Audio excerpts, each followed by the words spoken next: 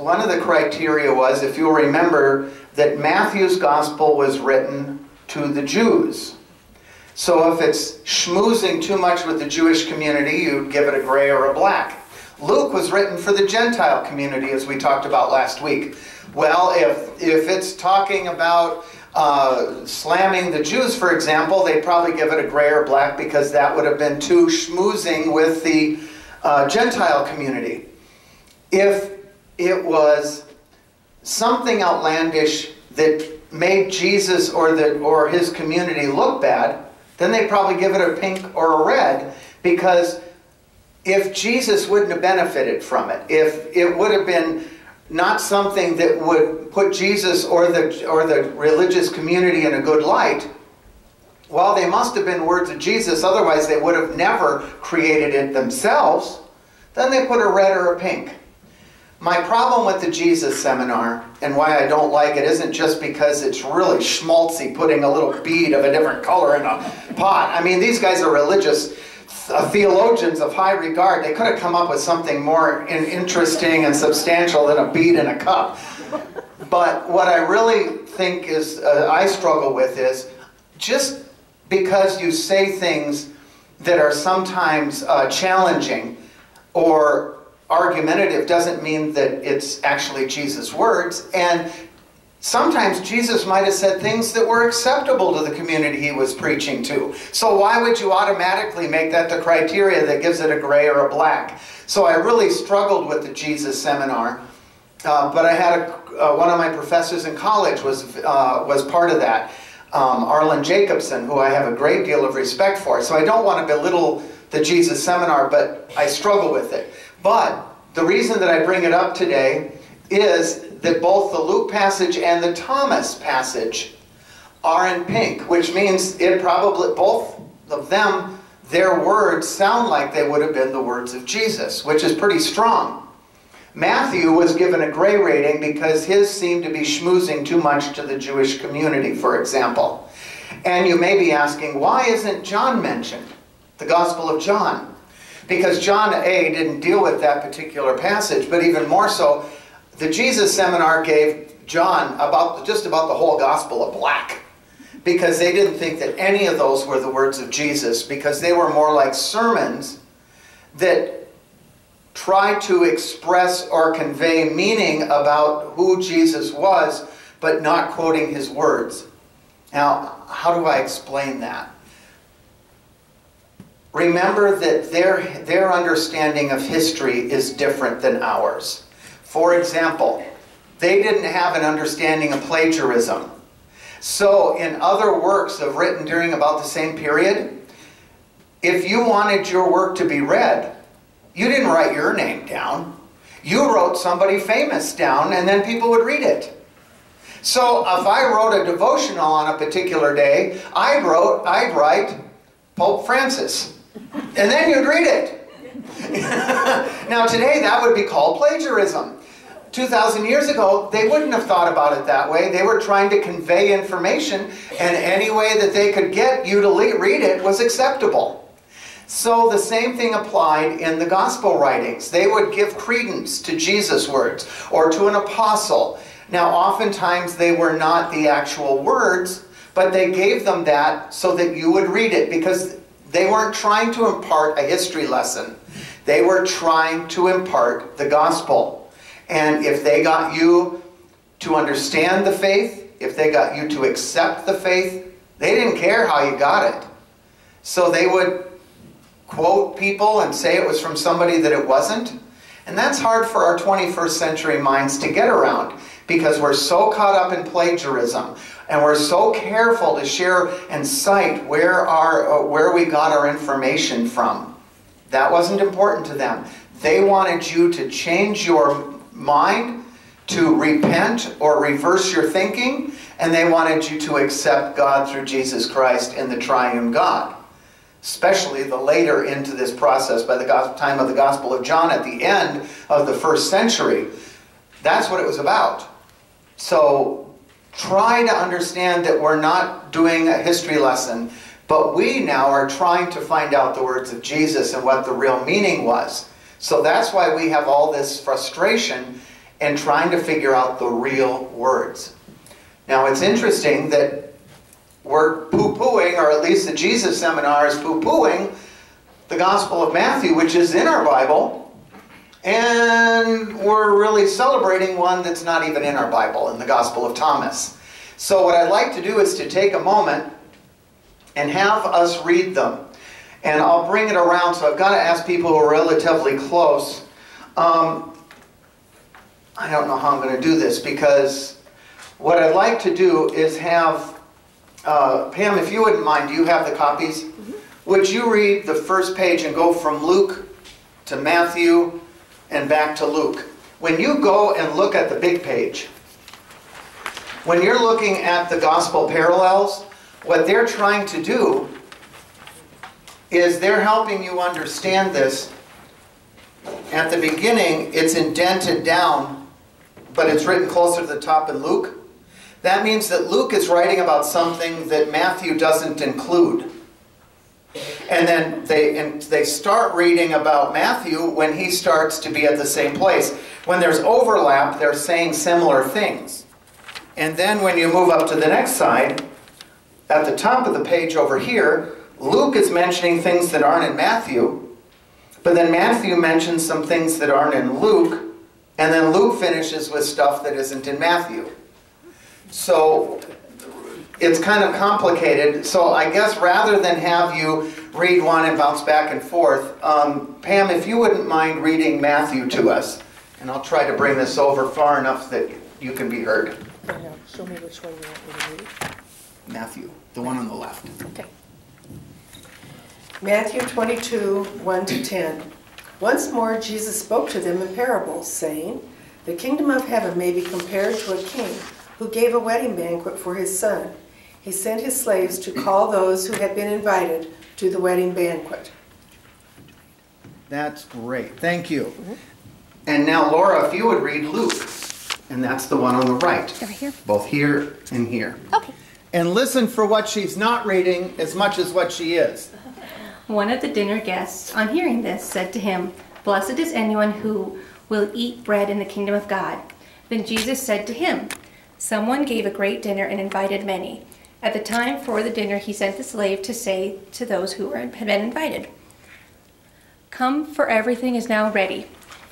But they all alike began to make excuses. The first said to him, I bought a piece of land. I must not go and see it. Please accept my regrets." Another said, "I have bought 5 yoke of oxen, and I have to try them out. Please accept my regrets." Another said, "I have just been married, and therefore I cannot come." So the slave returned and reported this to his master. Keep going. Down to here. Okay. Then the owner of the house became angry and said to his slave, "Go out at once into the streets and lanes of the town and bring in the poor, the crippled, the blind, and the lame." And then the slave said, "Sir, what have you ordered has been done, and there is still room." Then the master said to the slave, "Go out into the roads and lanes and compel people to come in, so that my house may be filled. For I tell you, none of those who are invited will taste my dinner." Okay, so as you're looking back and forth, what are some differences between Matthew and Luke? Can you give me some examples? No mention of a wedding banquet There's no mention of a wedding banquet. In which one? in Luke. In Luke. That's a great example. What's that? It just says Yeah, just says it's a great dinner. So there's a difference. And you also ask yourself, why would one go out of his way not to mention the wedding banquet? You know, is it because the wedding banquets are important in the Jewish community and not in the Gentile community? Who mentioned the wedding banquet? Matthew. And wedding banquets were important in Judaism, but they probably were not as important in the Greek community. So that would be one reason why it would just be a great banquet and not a wedding banquet. What are some of the other ones? Is there anything else that jumps to mind? Laura? In Matthew, when they say they're not coming to the wedding, he goes out and finds them and is enraged and kills them. Or in the other one, they just say they're not coming. Yeah, there's a little bit of a difference there, isn't there? And so again, you ask yourself, why would one say it one way? Perhaps it was just emphasis. Perhaps there were historical things going around that. That's something to ferret out on your own time. But those are questions we always ask. So rather than take the time to explain what scholars are saying in the half hour that I have left, I want to just raise the questions and help you learn how to ask those questions and then go find them on your own through commentaries and Bible dictionaries and some of the techniques that I showed you in other books last week. Now I'll read the Gospel of Thomas that's not in the Bible. And listen for one of the real differences. Jesus said, and you have this in your paperwork. Jesus said, a person was receiving guests. When he had prepared the dinner, he sent his servant to invite the guests. The servant went to the first and said to that one, my master invites you. And that one said, some merchants owe me money. They are coming to me tonight, and I must go and give instructions to them. Please excuse me from the dinner. The servant went to another and said to that one, my master has invited you. That one said to the servant, I have bought a house, and I have been called away for a day. I shall have no time. The servant went to another and said to that one, my master invites you. And that one said to the servant, my friend is to be married, and I am to arrange the dinner. I shall not be able to come. Please excuse me from dinner. And the servant went to another and said to that one, my master invites you. That one said to the servant, I have bought an estate, and I am now going to collect the rent. I shall not be able to come. Please excuse me. And the servant returned and said to the master, those whom you invited to dinner have asked to be excused. The master said to the servant, go out into the streets and bring back whomever you find to have dinner. Buyers and merchants will not enter the places of my Father. So what is the difference between Thomas and the others? In Matthew, it's the merchants that are bad. And so you would ask yourself, okay, what's going on at that time that the merchants are the evil ones? And that's different from the other two. Is there anything else you can come up with that's unique or different about Thomas? One of the things that I noticed just in my reading is that, notice where marriage comes up. My friend is to be married. And apparently, that's not an excuse. So you've taken a wedding banquet, and now you've turned the wedding into something that's no longer an excuse. So again, you ask yourself, why in the world wouldn't they write the same thing, especially if they have a common thread of where they're reading from? So that's where we're starting. But I want to spend most of my time on Luke's exegetical emphasis, but I will bring in the others as we have a chance. The Great Supper occurs in the larger travel narrative. So this is where there's a whole bunch of stories and parables while Jesus is traveling from the Galilee down to Jerusalem. So that's literary criticism because we're talking about a larger narrative. Only Luke records Jesus' meals with Pharisees. That was another thing. In these larger literary criticism, and this seems to be the setting for an anti-Pharisaic speeches. And of course that would be in Luke because Luke is preaching to Gentiles who love to hear about how awful the Pharisees are. That would be an example of historical criticism. And this is part of the larger section that begins with an invitation to an important Pharisee. So you'll have a number of these where Jesus is going to meet with an important Pharisee in Luke, and different stories come out of that. And that is an example of words and motifs. The going to see the important Pharisee is a motif that shows up in Luke, but not in Matthew or in Mark. Now there's a banquet atmosphere in the Gospel of Luke. And it has regular features like guests and food, places, invitations, acceptance, and refusal.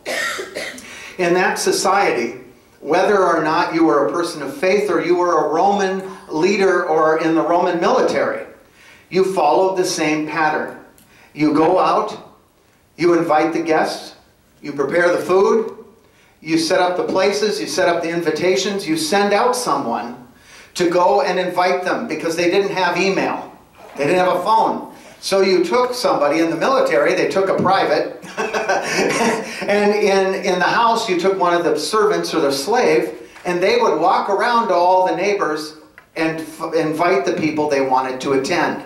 That's how they got the invitations out. And parchment was so expensive that they would never write cards or letters because it was too expensive to do. It was much cheaper to send your slave or your servant around to make the invitation.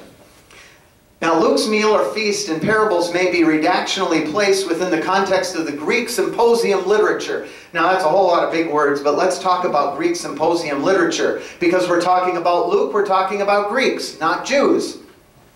And in the symposium was a gathering of cultivated people who held an evening meal, and then after the meal would discuss or argue philosophy.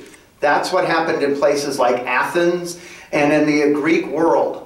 And so the Apostle Paul and Luke, in both Luke and it's explained even more in the book of Acts, would have these gatherings where they would have meals, and then they would discuss. And it's at one of those out in the public square where Paul takes on one of the philosophers in the public view, and they have their discussion. And they may be argumentative, but they're very respectful. It's a process. It's a part of the symposium. You learned at the feet of other philosophers. And so to make sure you were kneeling and listening at the feet of the right theologian, the philosopher,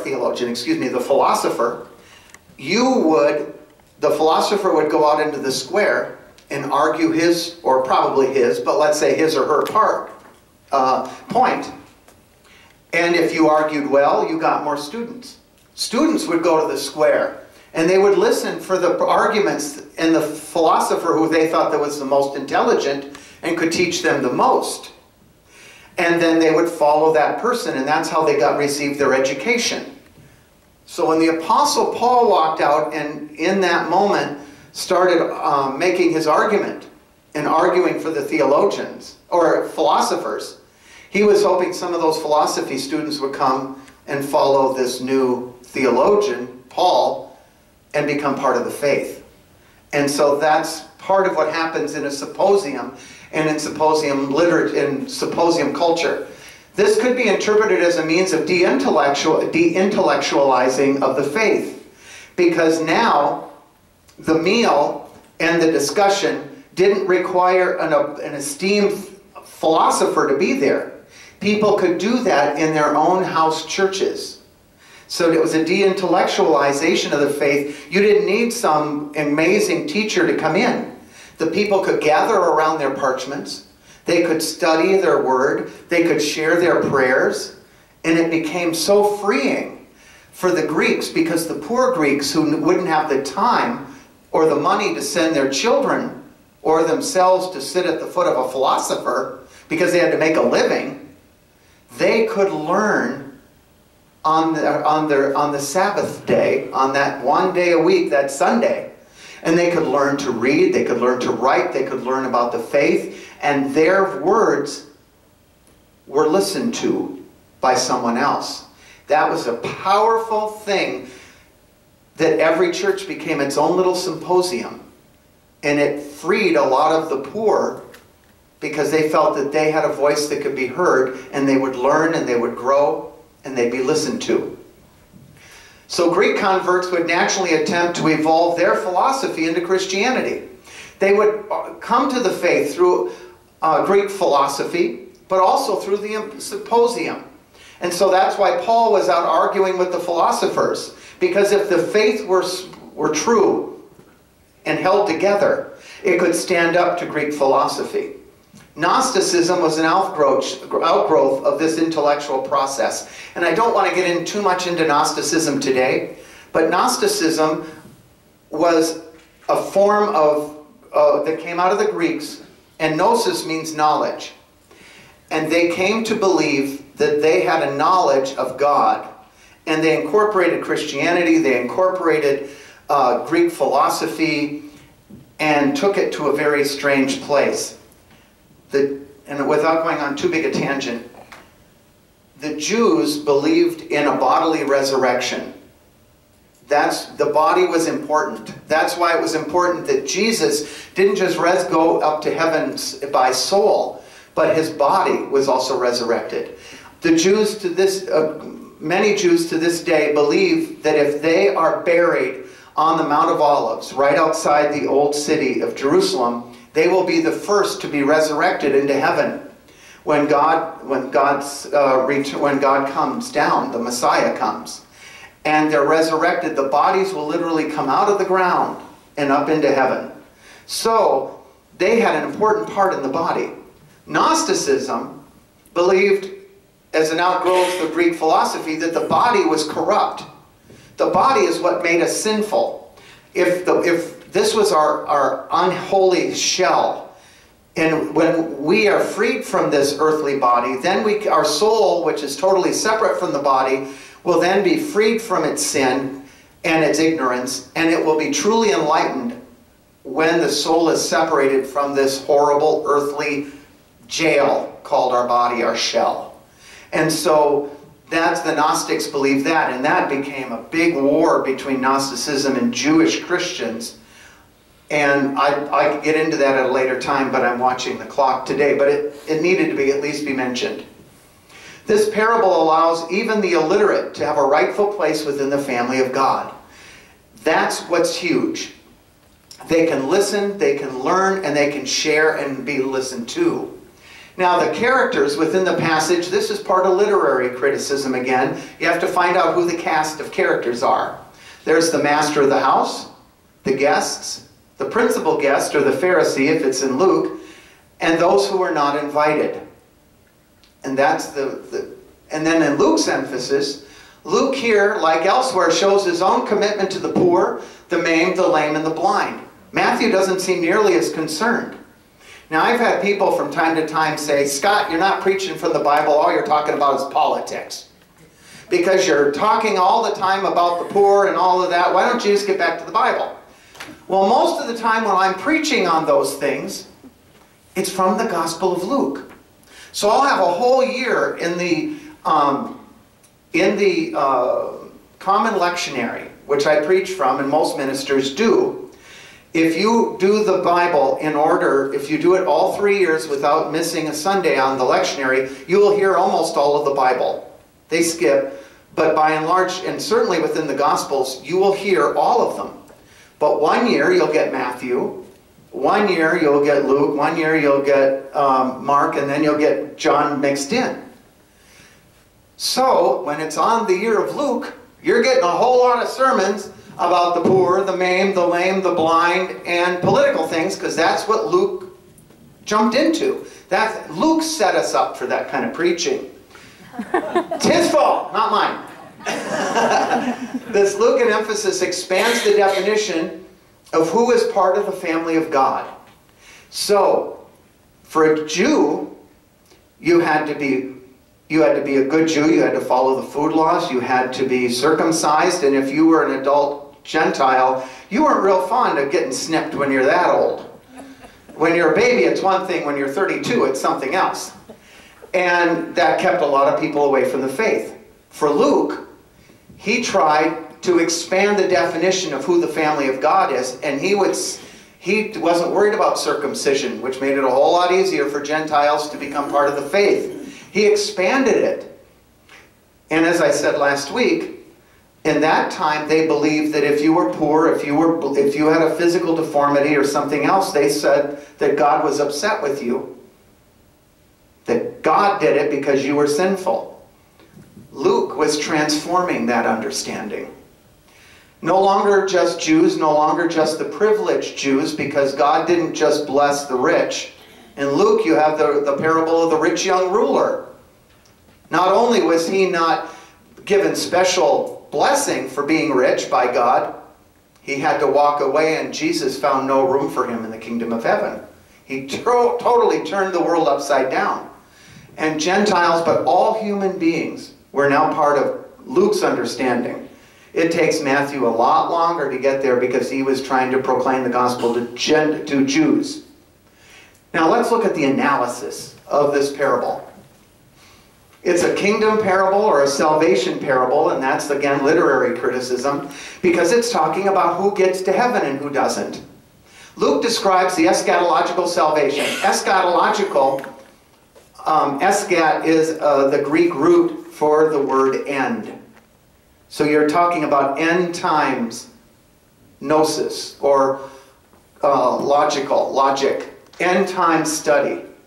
So we're looking, when you hear that big word eschatological, all they're talking about is the end times. And if you read somebody like Tim LaHaye or Hal Lindsey with his stupid stuff that he writes from the 70s about how we're all going to get flushed up to heaven, he uses that word eschatological like he knows what he's talking about. All that word means when you see it is end times. The resurrection of the just by the well-known image of the heavenly meal.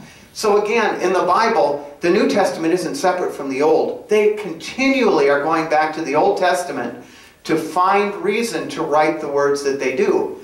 So here's Isaiah chapter 25, verses 6 through 9. Listen for the parallels. On this mountain the Lord of hosts will make for all the peoples a feast of rich food, a feast of well-aged wines, of rich food filled with marrow, of well-aged wine strained and clear. And he will destroy on this mountain the shroud that is cast over all peoples, the sheet that is spread over all the nations. He will swallow up death forever.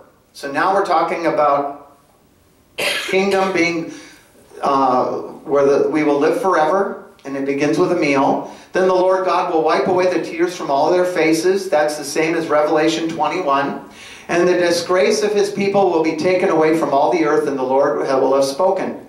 It will be said on that day, Lo, this is our God. We have waited for him so that he might save us. This is the Lord for whom we have waited. Let us be glad, rejoice in his salvation. So they got this parable, Jesus did, from Isaiah 25, 6 to 9. Then he restated it in a way for his time. Salvation is described in terms of a great banquet given by God for all people. Boy, that would be profound and be very upsetting to the Jewish community. And then in Revelation 19:9, and the angel said to me, write this, blessed are those who are invited to the marriage supper of the Lamb. And he said to me, these are true words of God. So the Old Testament and the New, even the book of Revelation, is just most of the images from the book of Revelation, which sound so weird, are just taken from the Old Testament. And now we look at the theological insights that come from this. Shall eat is in the future tense, which means it's something that will happen, of course, in the future. And the reference to the kingdom of God indicates that a man is thinking of the final blessing. Those who do not accept the present invitation, which issues from Jesus' message, will also fail to participate one day in the banquet of God. So when they're talking about those who are too busy, like in the Gospel of Thomas, who have just bought a place and they've got to get that taken care of, or they've got to go do this or that, or they have a wedding they have to prepare for, if they put anything ahead of their faith, according to Thomas, they will fail to be part of the final blessing. So it isn't who you are or what faith you are, it's whether you listen and respond to God's word. Now there's cultural insight that we look through as we're reading this. Luke's version of the parable seems to presuppose that according to the upper class customs of the time, the invitation was extended and accepted several days before the banquet was scheduled. So as I said, they would go around in advance, either the private or the military or the slave or the servant, days ahead. The guests were reminded at the right time by a servant specially sent for this purpose. So the servant would go out a second time, one time to let him know that this is going to happen, go around a second time after they've thought about it, checked their schedules, and gotten back to him about who was coming. None of those who were originally invited had the decency to decline in a timely manner. And that, I heard Kenneth Bailey one time say, and his family came from this church. He's a wonderful professor. I think he died in 1993, but amazing professor. Kenneth Bailey said that is a shame, that was a shame-based culture. And so, in the Middle East, if you were to not call or show up without a really, really good excuse, not only were you missing the event, but you were shaming the person who made the invitation. And so what you would do if you really couldn't make it, you would send your servant, or perhaps you'd go yourself, and you would explain. You might even get on your knees to overly emphasize